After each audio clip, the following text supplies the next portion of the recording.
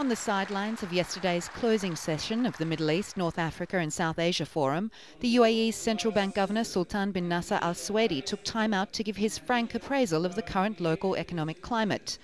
When asked about the Dubai world debt restructuring, Al-Suwaidi said, "The worst is behind us."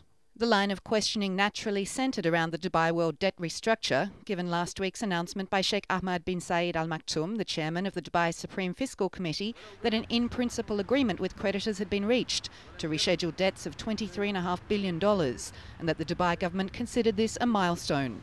Al-Suwaidi continued to say that the UAE's financial institutions are behind the restructure.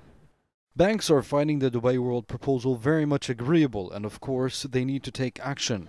This was in reference to the estimated $1 billion that banks will need to allocate in provisions, which he said would be made according to world's best practices. If it is required in accordance with international accounting standards, then we will do it. Al-Suwaidi also said that the deal would ultimately have better terms than originally proposed. The final outcome will be somewhat more acceptable than 1%. Speaking briefly on other matters, the central bank governor said that credit growth is progressing at a reasonable rate under current global circumstances, and that there is no discussion of the UAE rejoining a Gulf Arab monetary union.